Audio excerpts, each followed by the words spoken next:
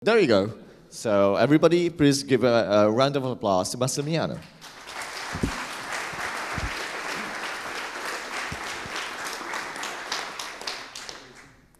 So good morning, everyone. Am I near enough? Yes, okay.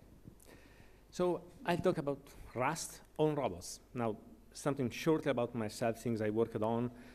I'm mostly a compiler engineer. I worked on the Mono just-in-time compiler for 6 years, then in the Unity game engine for 1 year, in the V8 team in Google for 1.5 years, and now I do virtual reality on the web in Hyperfair, and it's fun. But now let's talk about this talk first. So I start telling stories about how I actually ended up using Rust on robots, because the story is important because so you understand the motivations, what actually happened. And I'll show a couple of examples. And then I'll say something about what's special about Rust on robots. And it will be pretty simple because the software is very, very simple. And also because in the end, me and Rust, well, it's not like that much. So long ago, I liked the concepts that I liked at time, and I was fearing the learning curve, you know, borrow checker, anyone. And so I just was watching Rust from a distance. That was it. And then about robots. And again, I liked them in principle, of course, but again, I liked time. And then we saw a Lego Sumo competition. It was me and my son, well, also my wife. He was 12. And it was love at first sight. I mean, it was really fun. And so we started building our robot to compete in these competitions. And to give some perspective, I'm talking about hobby projects, mostly done with Lego, so essentially toys.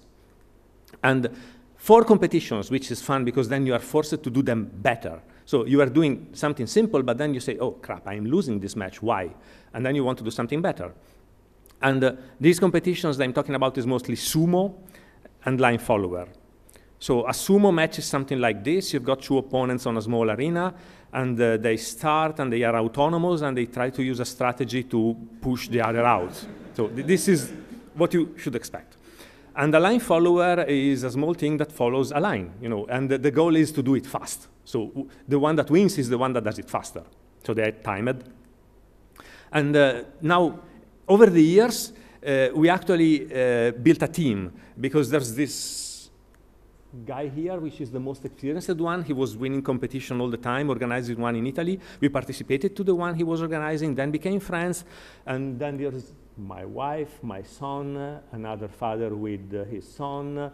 This one is his son. Now another family joined. And next week, we will be in Estonia, Tallinn, for a gigantic event with hundreds of robots. We'll be bringing 30 ourselves. So we are really having a lot of fun.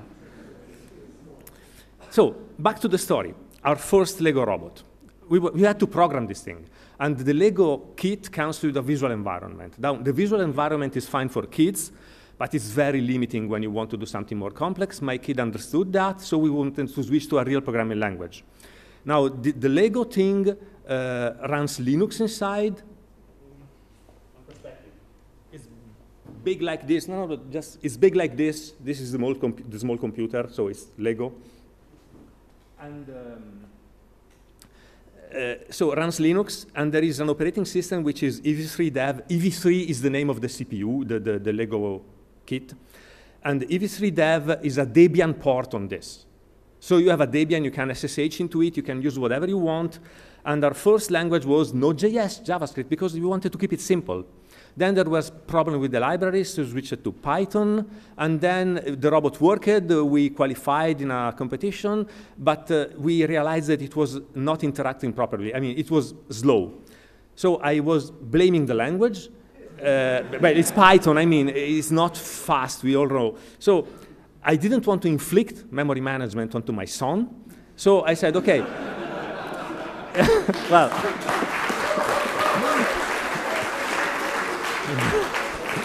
So my idea was Golang. Golang is very simple as a language. It's compiled to native code. And it worked. But somebody said, let there be latency in the world. And there was latency. And the problem is that doing things takes time. And time can be significant. And our robots did not react in time. So we built a latency tester. Now, this latency tester has panels passing in front of a proximity sensor that drives a line that is sensed by a sensor. So the time it takes for the signal to propagate from these sensors to the actuator to being perceived, it's the time that the machine is taking to process an event and react. So this is a simulator of the latency that the robot is actually experiencing while working. I had to be scientific because I really wanted to understand what was going on. I mean, this is obviously a toy, but it served a purpose. It was a scientific experiment. And the problem was, we measured something like 50 millisecond latency spikes. Is it much? Is it not much? We are talking about hard real time, but what does it mean? Well, hard real time is not about performance by its own sake. It's about time-related correctness, which means predictable latency. And to give examples related to robotics, think about a self-driving car on a highway. A bit more than 100 kilometers per hour is 30 meters per second. And at this speed, 100 milliseconds is 3 meters. So if by any means that software is 100 milliseconds late, you lose 3 meters of running, which is not good, probably. I say, okay, this is a car. What about our toys? Okay, take a line follower robot. Let's say it's doing 2 meters per second. Then 10 milliseconds is 20 millimeters. And since the line is smaller than 20 millimeters, if you have a blind spot of 10 milliseconds, you just risk to miss a sharp turn and go out of the track. So this is the kind of latency you should aim at, generally millisecond or sub-millisecond latency, if you want to be serious. Now, the root of the problem actually was not the language. I was very conscious when I was writing Golang. I essentially never did allocations. The garbage collector wasn't there anyway, so it was just machine code. It was fast. The problem was the OS. So in that operating system, it was a Linux kernel, an ancient one, without preempt-RT.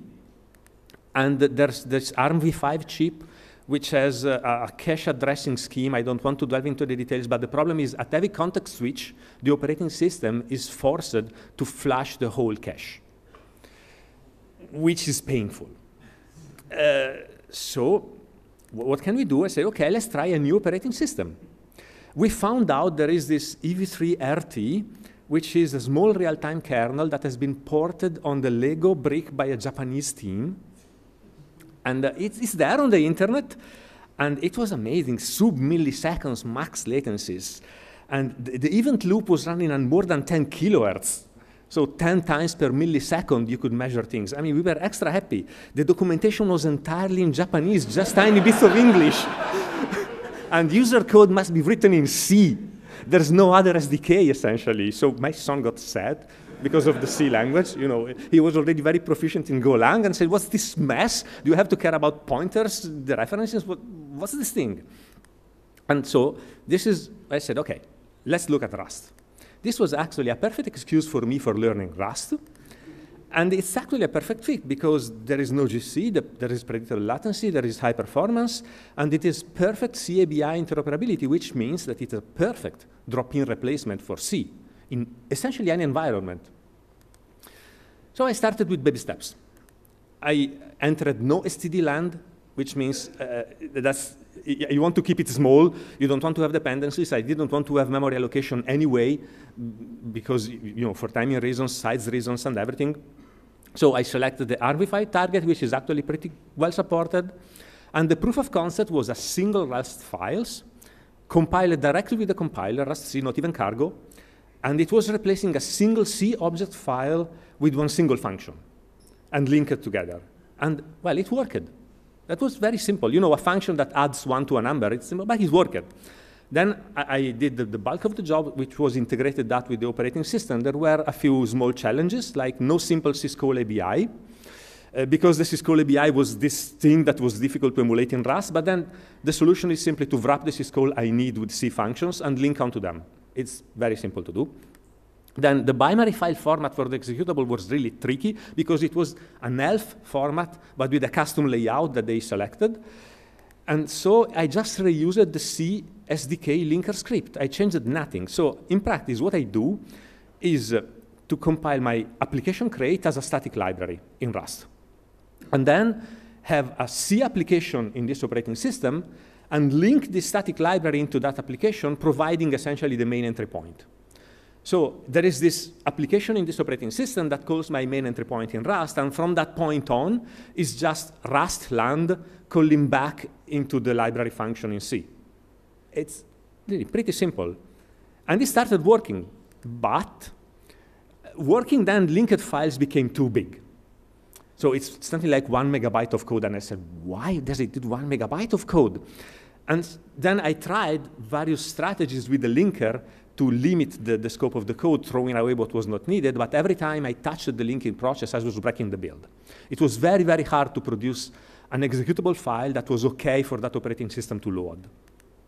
Then I said, okay, I have no other choice. I'll recompile libcore, stripping things by hand. I was really determined to have it running. And so I started with Xargo, which is a tool that you use in embedded land. This is actually mostly a talk of Rust in embedded land. So robotics is an excuse to say embedded land.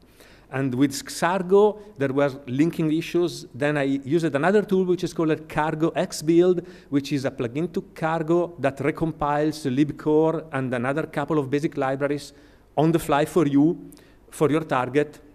And the funny thing was that using this and recompiling libcore on the fly solved the issue magically. It was half the size. Don't ask me why. So it worked, which means now I want to show you something, just concretely, so that we have fun.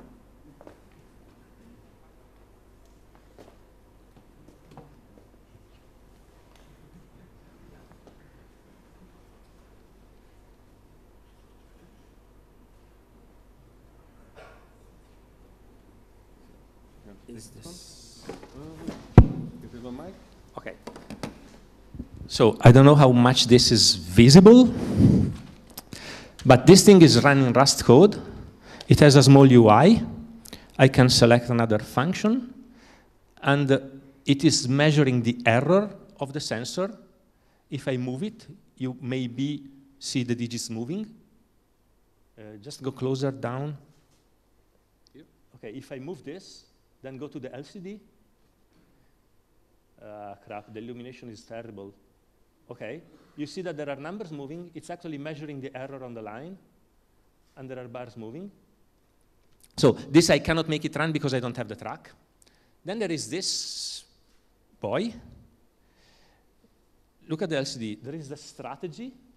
I can pick another strategy, which is circle around and go to the center. I can say, prepare to run. Now it will start, and it should execute the strategy and then look for an opponent in 1 second start. Okay.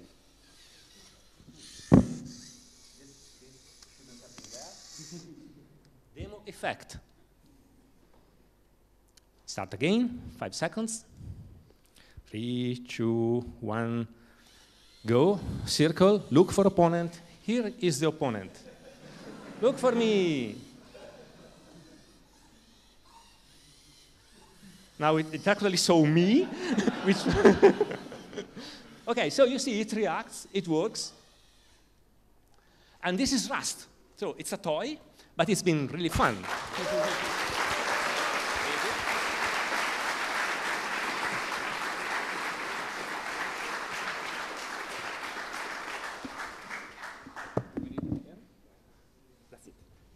So,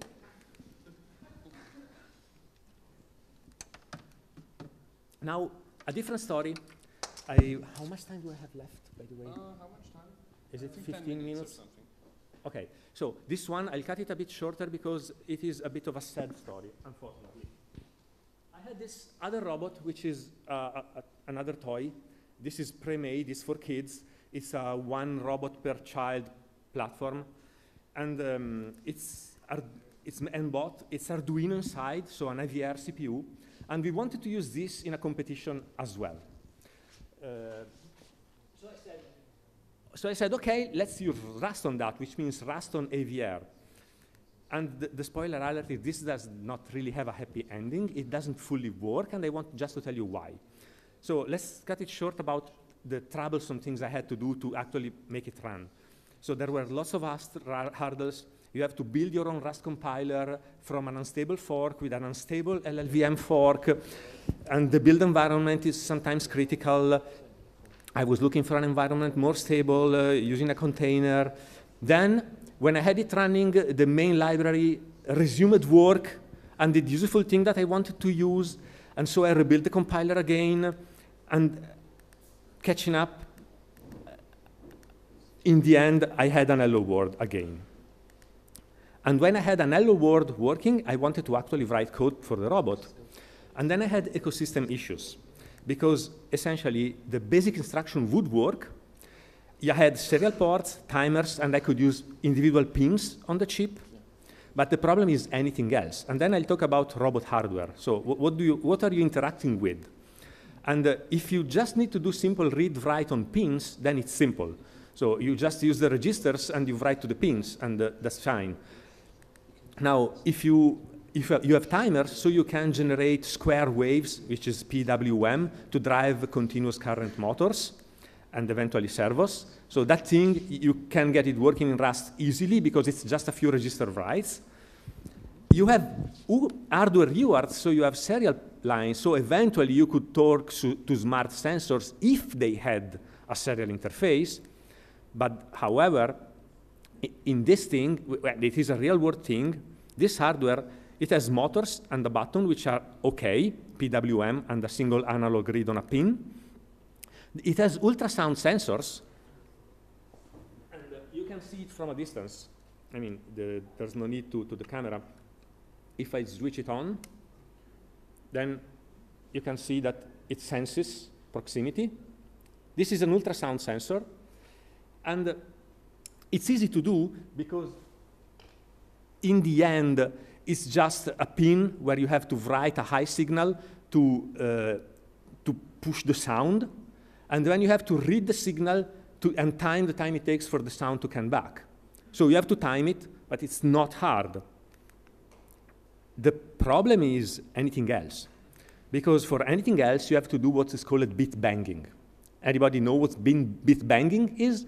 It's when you are actually implementing a protocol on a pin, writing high and low bits on the pin by hand using code. And the RGB light on that thing works on a single pin for two RGB LEDs, and the protocol has something like 800 nanosecond precision pulses. And the mainstream audio library, Arduino library, essentially is a pile of macros and finely tuned inline assembly, which only works because of the speed of the clock of the CPU. And their reading from the line sensor on the front is similar. And the problem is that, back to Rust, writing this in Rust is feasible. You put in line assembly in Rust with macros and everything, but well, it's not pleasant. So I decided, well, it's tricky. I tried to reuse the C code. Now, mixing Rust and Arduino turned out to be incredibly hard. I tried both ways, so both taking an Arduino sketch with a Rust library inside and a Rust application linking the Arduino library. In both cases, I had linking issues, runtime issues, not found symbols, too large executable. So I ended up saying, OK, it's just too hard.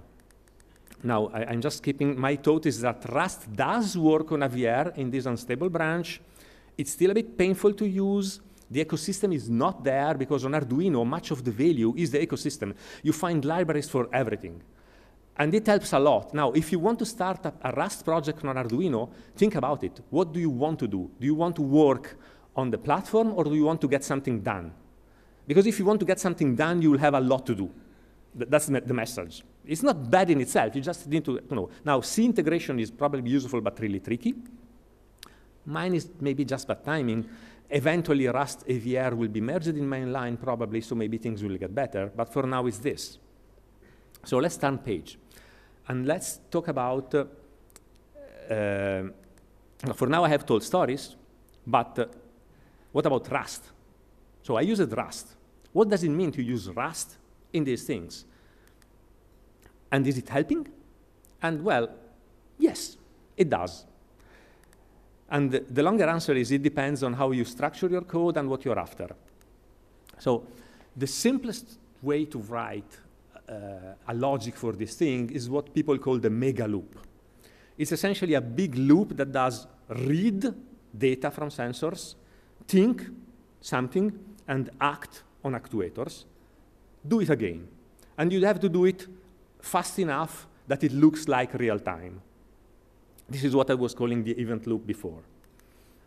This is the simplest possible approach. It's what actually Arduino encourages, because it works. It's very easy to reason about. It's totally imperative, of course, but that's fine. It's a small, simple thing. Expanded, it looks like this. You know, you have read that gives you data, then think that takes the data, takes probably a state, and gives you the new state and commands to execute, and then act that uses the commands to do things. This is the main thing. Now, you can write it more C-like, with passing things by reference with mutations. And in the end, being realistic, it ends up like this, mutating things everywhere. Why? Because essentially, everything is stateful. Because when you're reading data, often you need to do timings, because you need to measure the speed of things, which means you need to remember the past values and the next ones, and sometimes you are doing averages among values to taper off spikes or spurious reads, which means that the reading system is not stateless. So it needs to have data in, data out anyway. And about the command system, quite often you don't want to do all the possible actuations every time. You only want to change what changed for performance reasons, especially on the graphical CD, but sometimes also on physical things, which means that you need to know the state of the thing now and compute what changed and only actuate what changed, which means essentially every subsystem is stateful. Now you can think object-oriented and write it like this, where we have this reader, this state, and this actuator, which are stateful objects, and then the data that works is immutable actually, so you take just the immutable data out of the reader, pass that to the thinker that mutates the state, but gives you an immutable command, and then you give the command to the actuator. This is one way to think about it. Or you can think in functional pseudocode. You see this will not compile, but you get the idea. So essentially passing value back and front every time. And the funny thing is, be happy. Because all these styles are fine. It's just your choice. And the borrow checker is helping you either way. Now, the nice thing, I showed you these different styles, but Rust gives you a choice. You can either write code that, well, is not purely functional, but say its single function is a pure function. And it actually, probably, quite likely, since the compiler will do elision of the moves, it will perform like C-like code that is memory sharing. So the code that I was showing before, when you pass value in, value out, you pass the ownership, the compiler is very likely to optimize the move out, to say, okay, this is just this value, so why should I have to copy it in and out? So you write very high-level code, and the resulting machine code is high performance. Or you can say, okay, I write it C-style, so I pass references all the time, even mutable references, but this C-style code, it is C-style on the surface, but in practice, the borrow checker is enforcing that you don't do silly things. So you can only mutate something one piece of code at a time. You cannot share mutable things and so on. So in the end, it doesn't really matter. You pick your style, and Rust is helping you. Now, realistically, the thinker function will become complex. And becoming complex, it will need to be modularized. So you need to do some kind of splitting up. There are several strategies to make this think function. It can be a very big match statement. So, or it can be a function pointer that changes from time to time. So you actually are calling a different function from time to time. Or you can have many separated subloops. So you execute one subloop to do an activity, and another loop to do another activity, and another loop to do another activity. I tried probably all of them, and you can just pick what you feel most sensible. Each one will work. Macros could help in the subloops, but again, be happy, because the Rust type system is helping a lot. What I found out is that the state can be an enum, so it can have different shapes, which means that according to what your robot is doing, to the context, it is perfectly clear what kind of information it has in the state and what it can and cannot do on that. So usually, when you have a data structure in a language like C, it is something like free-form memory representation. So yes, it is structured, but in practice, you can do whatever you want. You have to be very disciplined. While in Rust, if you design up front the shape of your state, then it's very hard to do mistake in the think function, because you do pattern matching on the state, and it's clear if it's either one thing or the other or the other. It's really, really hard to do mistakes. As I said, exhaustive pattern matching. So it's, in my opinion, better than playing C and C++. So are we done? And I say not really. We still have this single mega loop. And it means that the response time, the latency, is constrained by the loop complexity. So essentially, you process things at the speed of the loop. If you wanted to process things at different speeds, the code would be not so good. And all the complexity is ultimately inside a single function. It can be decomposed hierarchically, but in the end, it's a single invocation. Now, can we do better? And the idea is that we would need a multitasking system. However, this means a scheduler, and a scheduler normally means overhead, and you don't want overhead. It's a small embedded system. So, and also it needs to be a real-time scheduler. So it feels not bare metal anymore. But there's this project called RTFM, which means real-time for the masses. I would like to thank Jorge Aparicio. I hope I pronounced the name well. I met him in Paris in the last Rust Fest. And this is a hardware scheduler. So it's a Rust library or framework or crate or whatever. It's a crate.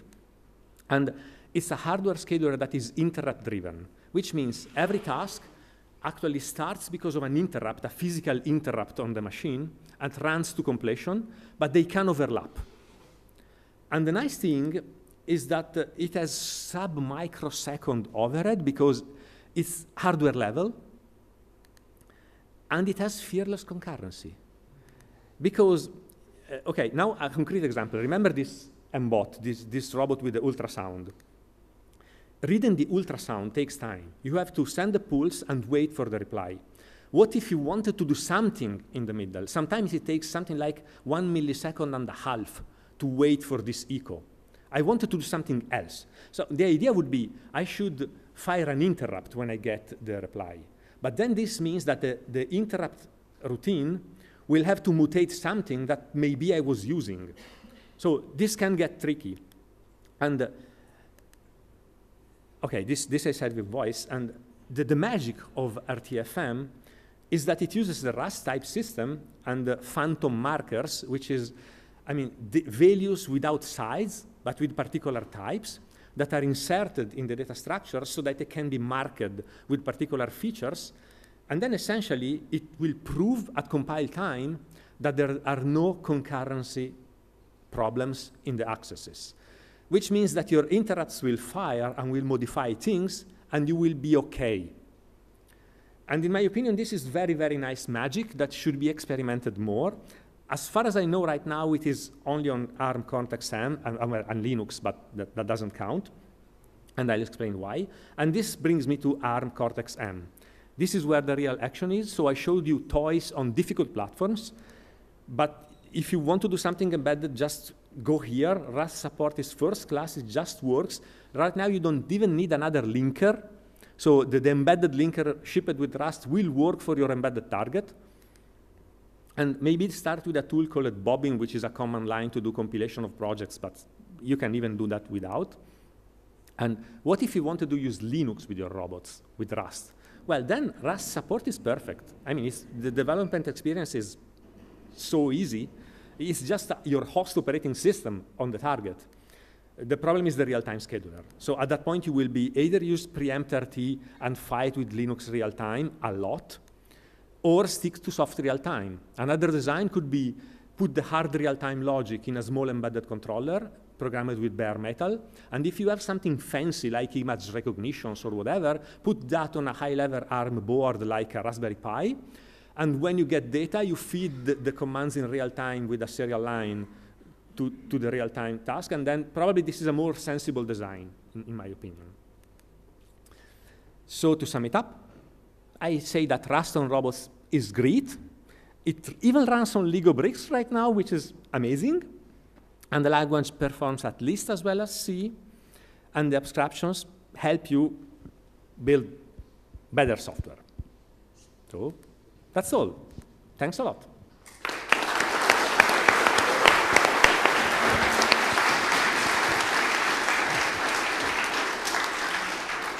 Yeah, hold on, one at a time. So, questions about how Rust will kill all humans. Yeah, thanks for the talk. You did a lot of research in how this all works with the compilers and crates and stuff. Is there any resource where you wrote down all this so others can catch up to it? Okay. Unfortunately, there's only this talk, because I did the research in a hurry, because my real goal was not just this conference, but the competition in 1 week. So what I want to do is to publish most of the code that I wrote. So right now I work in a, let's say, a workspace with crates all in the same repository.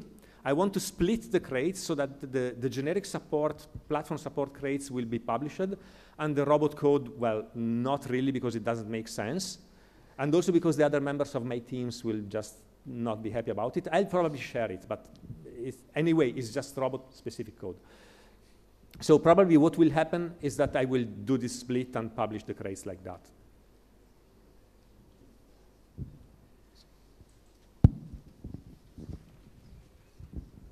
Hi, great talk. Were you able to get interrupts to work on AVR with Rust? I didn't even try, because the hardware platform that I was using essentially has been designed for kids, not for. Okay. So it has the things on the different on the wrong pins, which means that I could not use this thing for the ultrasound. And AVR is very limited anyway. It's a very small CPU, so. No, I was thinking if Rust enables you to use interrupt service routines. I have seen code that does it. There is one attribute that you need to give to the function, so that the function actually, you know, when you write something extern C, it's extern something, and then the compiler understands that the ABI is interrupt service routine, and then you can actually use it. Okay, thank you. Anyone else? So how does your son feel about Rust concurrency? Okay, so initially he was scared, because I was clear with him up front. I explained to him the issue with memory management and the point that he was not exposed to C-like errors, but he had the borrow checker. And initially he was resisting, because he said, Golang is so simple. And in my opinion, he is right, by the way. Golang is exceptional as a programming language for the simplicity. But right now, as far as I know, he's at home adapting the code of one robot to another robot in Rust. So that's it.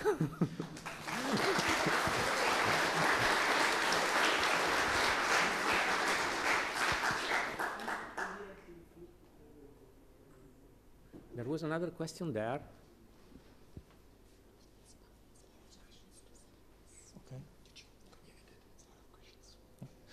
That's Okay. the last question, probably, if there's time. Yes, we have, yeah, we can recover some time for questions.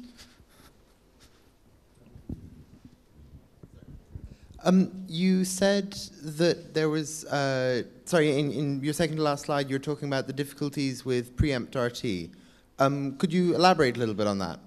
Okay, so the problem is that Linux is not a real-time operating system, which means that sometimes you enter the kernel and you have no idea when you will get out of it. And as I said, this is not good. Now, over time, there has been a patch maintained over the kernel, which is called the real-time patch, that adds real-time features to the kernel, bringing it to almost real-time status. It's not perfect, because it's not been designed from the start to do that, but it's almost there. I am aware of cases where, so if you have a Raspberry Pi, a quad-core one, I know that people have essentially dedicated one core of the 4 to a single process that does nothing else than answering to interrupts from an SPI line. And this, in my opinion, is a very, very interesting concept. So you have a very high-level operating system. On the other cores, you can even run a web server. But on this core, essentially it's real-time working on a single serial line.